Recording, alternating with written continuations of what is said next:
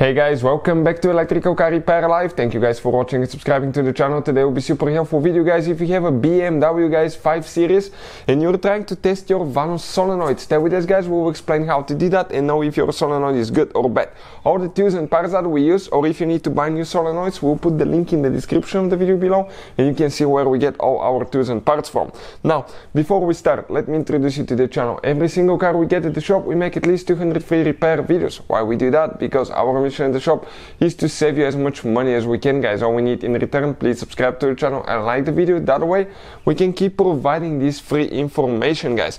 Let me show you what we have here. This is actually a 6-cylinder gasoline engine, but even if you have guys a 4-cylinder gasoline diesel V8 engine, you will have VANOS and the procedure will be about the same. Before we start guys, let me tell you something. This is our main channel, auto repair guys. We have helped more than 71 million people guys, so we have videos that can save you thousands of dollars on future repairs. Check it out and subscribe if you want to save money in the future guys. Now, this engine is the N52, but many engines guys will actually have the VANOS solenoid located on the front side of your engine on your BMW 5 Series guys. This right here, okay, for instance, is intake, this is exhaust VANOS. We have everything pre-loosened. You need to disconnect your wire, remove the bolt and pull it out. You have one O-ring, make sure the O-ring comes with it, because sometimes that O-ring will be stuck right here and you have to be gentle when you pull it out, not to push it inside your engine. So, that being said guys, this is the VANOS, okay, this is your VANOS solenoid and it guys opens and closes, and depending on how much it opens and closes actually sends the oil through different holes, and that changes the angle of your camshaft. So we have the variable timing for your engine. But how you guys actually test those things? You have two wires right here.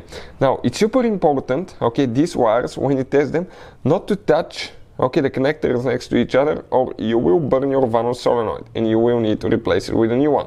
What do we recommend? Using alligator clips. We'll put the link in the description of the video below and you can see where we get ours from. So go ahead, install it. It doesn't matter which way is positive, which way is negative. You can test it either way and we'll explain as we go. So those are connected. Now we're going to go ahead, apply 12 volt supply and listen what's going to happen. Okay, give me a second. You can hear that click and you can see the VANOS moving inside as well. So that's what we need guys, right there. Now if we reverse the wires, it will still work guys. Doesn't matter, polarity is not a factor here. Okay, it still opens and closes. So definitely that's a good VANOS guys. If you want to see how to clean those, because sometimes they may be working good, but if it's sticking a little bit, it may be slow. You may need to clean them guys, because sometimes you have gunk and stuff inside. We'll have a video on the channel that will explain guys how to do that, and I'll try to put the link in the description of the video below, so please check it out. Hopefully the video will be helpful. Thank you for watching and see you guys next time.